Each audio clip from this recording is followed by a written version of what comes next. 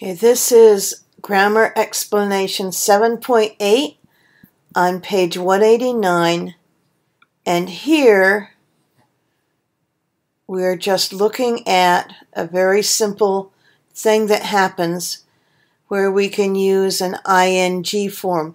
The ing form is called the gerund. It's when I take a noun and add ing to make a verb. And this is just something that happens when the main clause and the time clause have the same subject.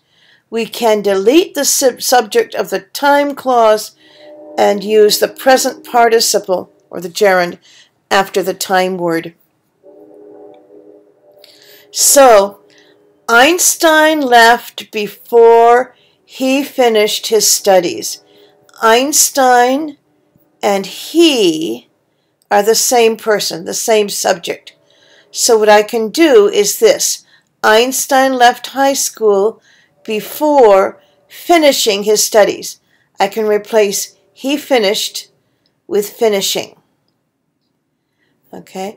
After Einstein left high school, he studied mathematics and physics.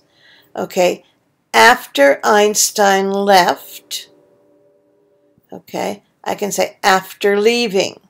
Here I've changed he to Einstein here, so I'm still clear who I'm talking about. But the subject and the verb here can become just ing. And in the second set, notice that Einstein becomes part of the main clause.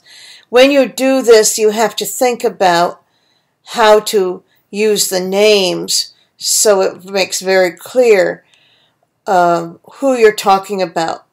So when I said after leaving, I left out the subject Einstein, so I want to put Einstein here instead of he, so that the person I'm talking to still knows that I'm talking about Einstein.